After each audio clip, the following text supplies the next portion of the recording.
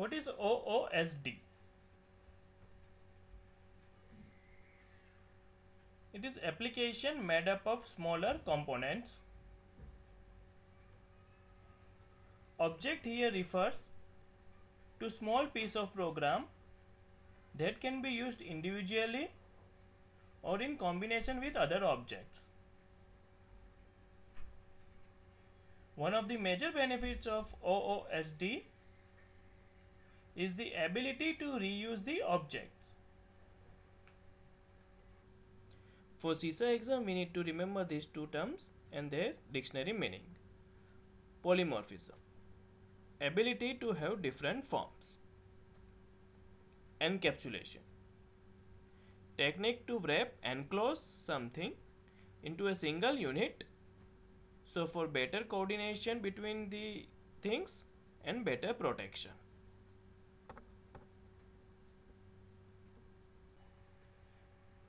Terms used in OOSD. For CISA exam, you need to remember only these two terms and your job is done. What is polymorphism? Ability of two or more objects to interpret a message differently. In simple terms, same message is interpreted differently by two or more objects. Encapsulation, a technique known as encapsulation in which one object interacts with another object. This is a common practice whereby any particular object may call other object to perform its work. For CISA exam, we need not go to technicalities, only we need to remember these two terms and what they do.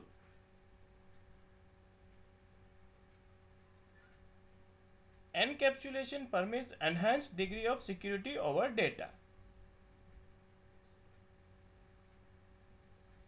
This was CISA question. Which of the following characteristic permits enhanced degree of security over data?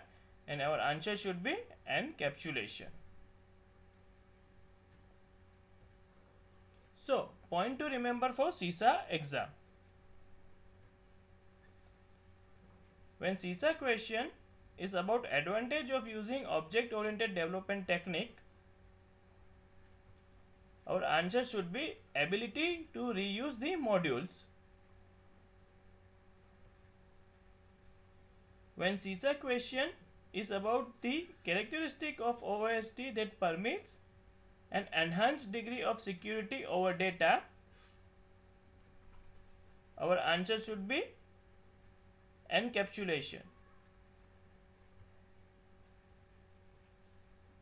When CISA question is about ability of two or more objects to interpret the same message differently at execution, our answer should be polymorphism. So for our purpose, this is the three questions that can be there in ISACA's CISA exam. You need not worry about anything else. Thanks for watching. For more such video, please visit CISAexamstudy.com. All the best.